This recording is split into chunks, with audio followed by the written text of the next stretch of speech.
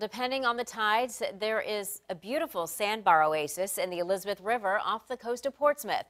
The problem is it's federal property and it's against the law for civilians to use this as a beach. My co-anchor Regina Mobley joins us now from her home with this story. Regina? Well, Stephanie, this strip of beach is actually part of Craney Island, that federal facility that dates back to 1812. Boaters, jet skiers, and those who love the water set up these temporary camps for the spot they truly enjoy. Location, location, location.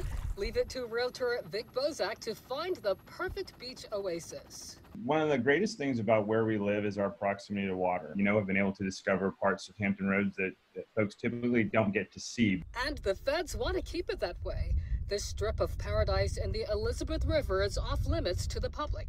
Beginning this month, the Army Corps of Engineers, with backup from Virginia Marine Police and the Coast Guard, is cracking down on civilians on this pop-up beach. It is an active construction site.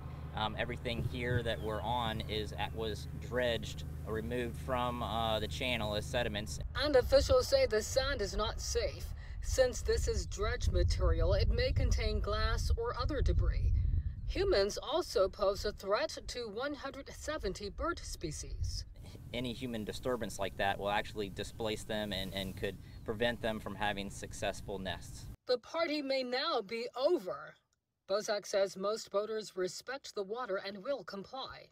Knowing that now that it's part of federal land and that it is against the rules to be there, you won't find me stepping foot there anytime in the future.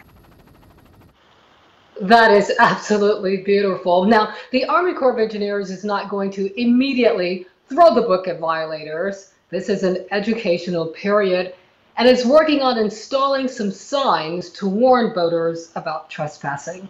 In Virginia Beach, Regina Mobley, 10 on your side.